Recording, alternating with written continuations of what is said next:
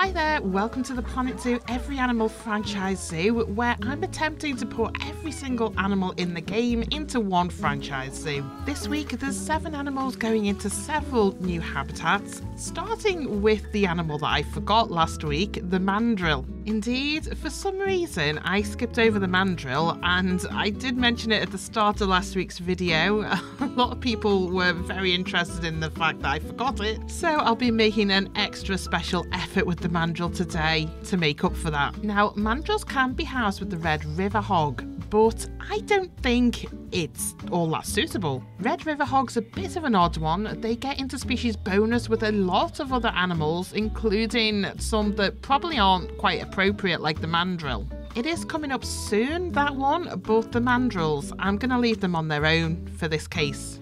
Since I did forget about the mandrills last week, I thought we'd start off and do something special for them here. I noticed that mandrills can't swim, and you can actually use the water as a barrier for them. You just have to obey certain rules, so I think it has to be more than 1 meter deep and it has to be more than 3 meters wide. It's an interesting idea, and it is something that I've seen in real life where they'll have like a really low fence for the guests to look past. And then there's a water hazard that is the natural barrier for them because they will refuse to go in the water. So I thought I'd give that a go for this one, create a bit of a mandrill island feel to it.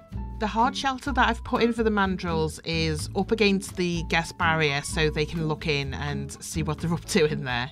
Most of the walls and stuff in this one is made out of concrete, and it was getting a bit annoying. It was really fiddly work because nothing was aligning with either relative to the axis of the concrete or to the world grid, so it was all custom blooming shapes that I had to try and align into the right places. Lucky for you, I've probably edited out most of the fiddling around I did with this to get it all into place, so you've been spared having to watch me move bits of concrete around for hours on end. I think lesson learned, the panel pieces in Planet Zoo are really good for pulling together bits of walls and stuff, but they're quite fiddly if you manipulate them and move them around so it's not in the default setting. At least with the build wall pieces, they're always aligned, aren't they? And once you start using the panels, things start getting complicated. Good job I have quite a good amount of patience when it comes to building these things. So if I am having to fiddle with it to get into the right place,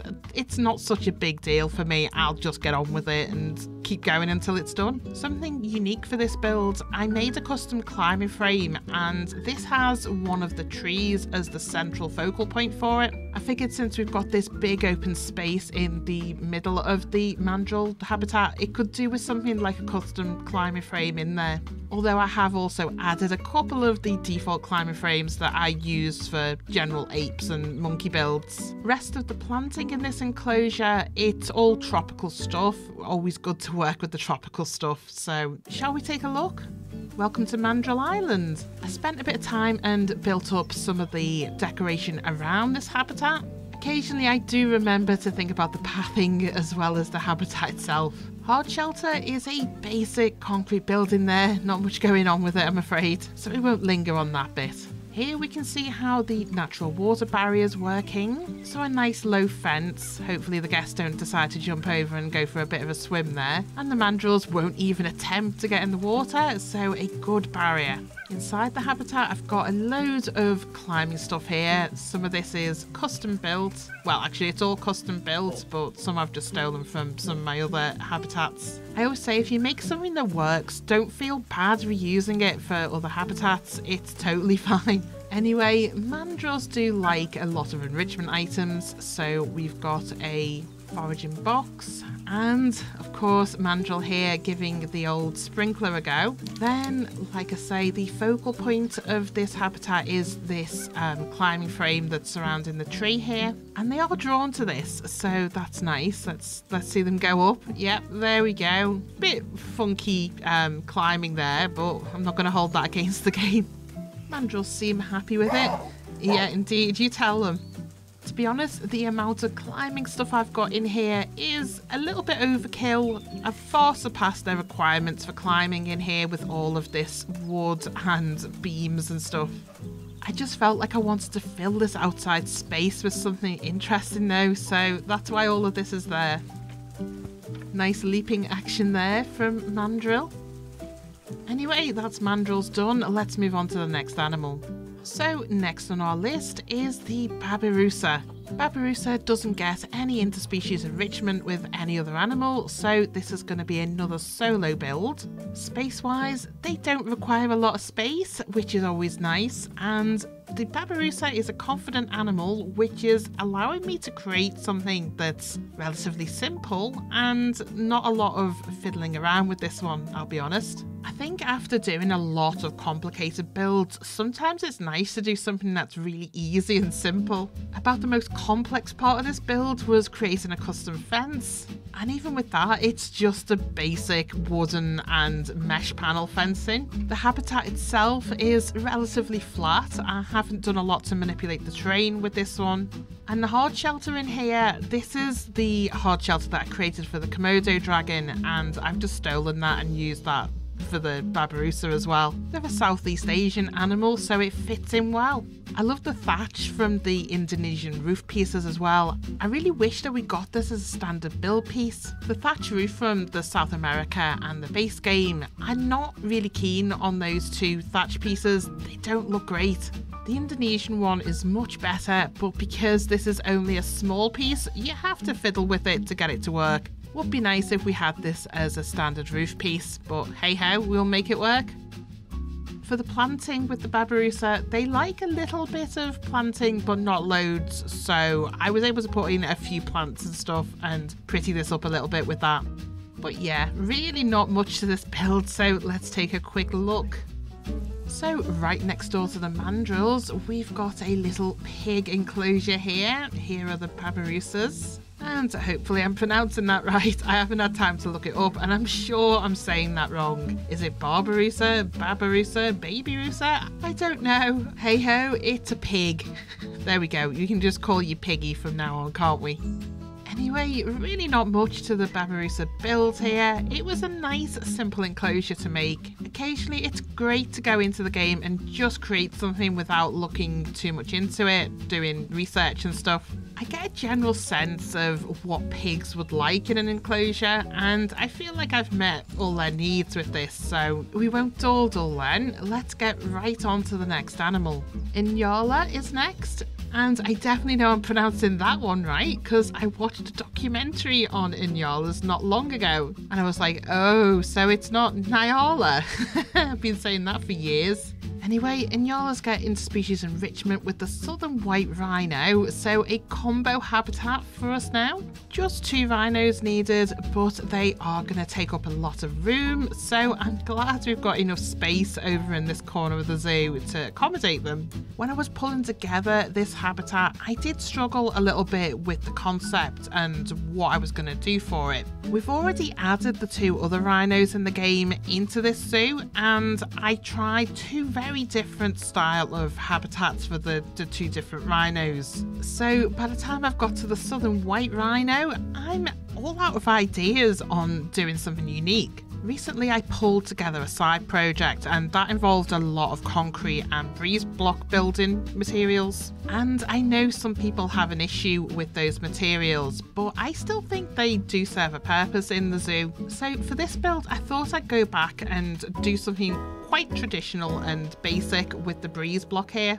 Again, we've got a big hard shelter in here to accommodate the rhinos, and I do struggle sometimes making the big hard shelters because they always end up like sheds. So with this one I was like, why don't I just create a shed and be happy with it? Anyway, the guest barrier was the most difficult part of this build.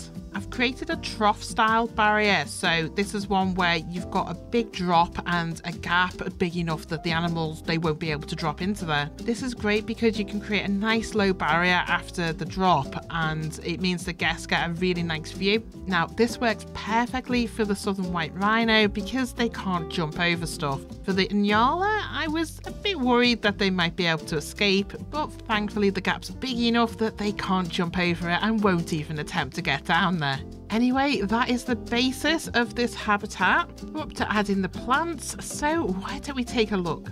So a rather big enclosure here for the Nyala and the southern white rhinoceros. I have gone back to using breeze block and concrete for this one, which yeah, I do default to that occasionally. I've got a gap style of barrier going on here, so a natural ditch that the animals can't get across and they won't attempt to go down there.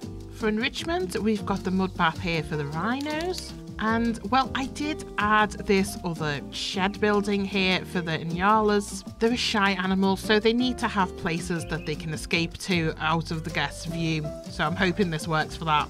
Let's see, can we see the animals around anywhere? It looks like they're still all up at the back there. So here we go. Let's see the rhinos checking out their shelter there. Giving it a good nosy there before they go in. And a Nyala. Got one round the front here. Just your usual antelope looking African animal there. So yeah, that is really it for the Nyala and the southern white rhino.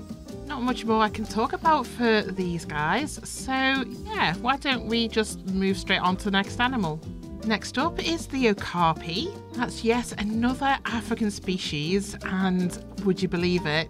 It's time. Finally, Red River Hog, it's time for you to go into the enclosure with another animal. I think Red River Hogs could live quite happily with the Okapi, so that's what we're going to put together. So combo habitat build here, another antelope and another pig. The enclosure isn't very big though, and the Okapi is a shy animal, so I've had to do a custom barrier here and use that one-way glass because I know they're going to get stressed. Aside from that, this enclosure, very much like it was for the Babirusa I did earlier.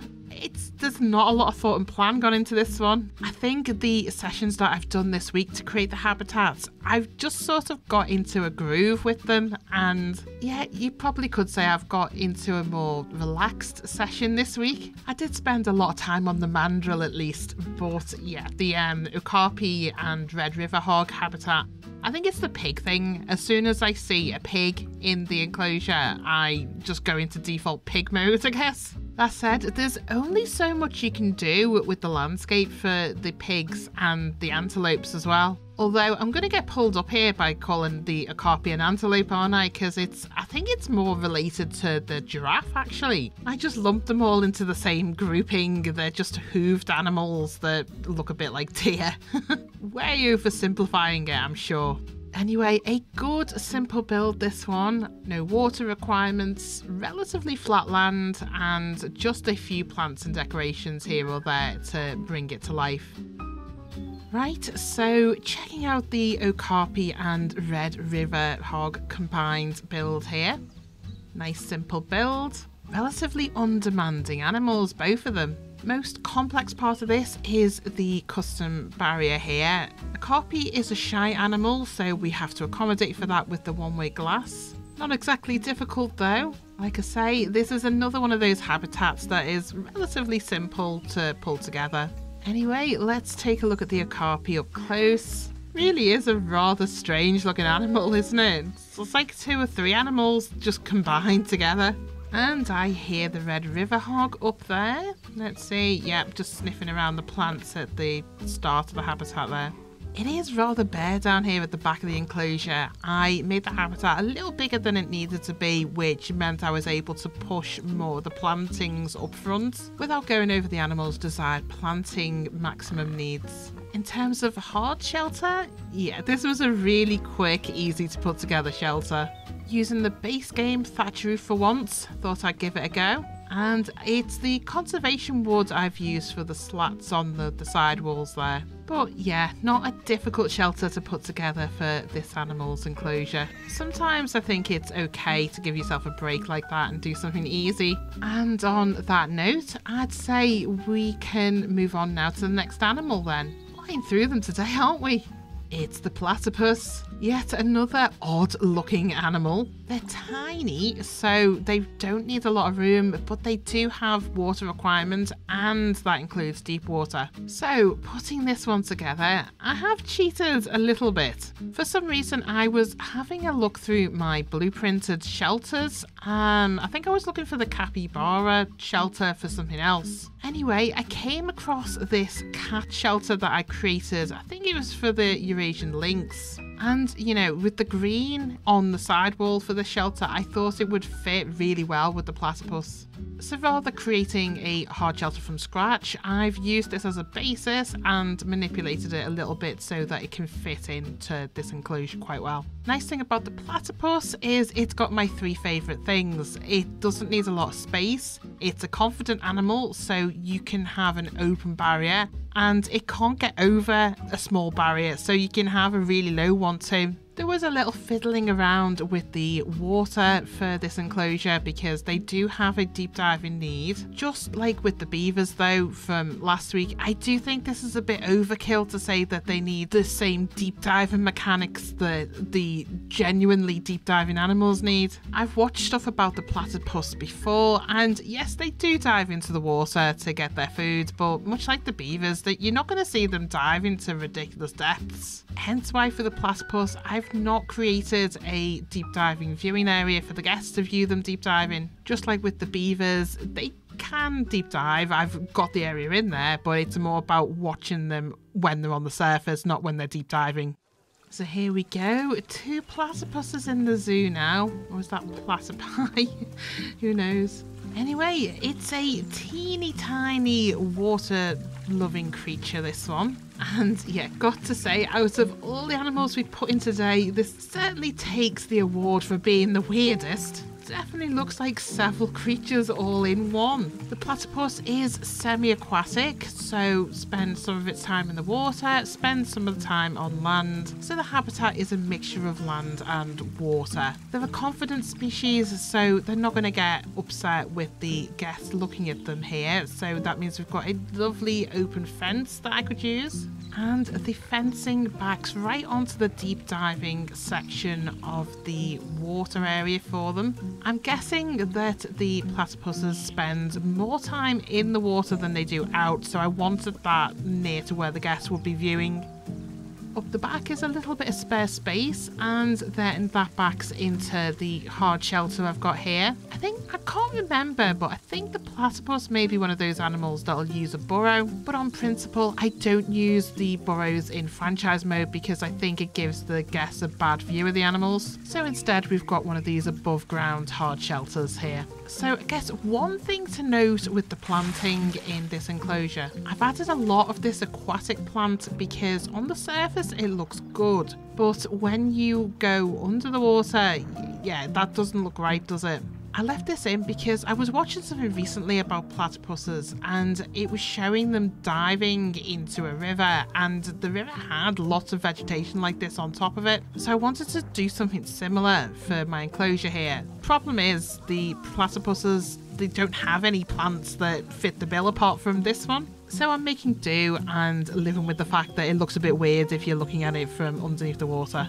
Hey ho, we'll just not look at it that often from underneath. On that note, that is the platypuses done, and that is everything for this week, because something rather unnerving and special is coming up next week. Indeed, it's time for the polar bear.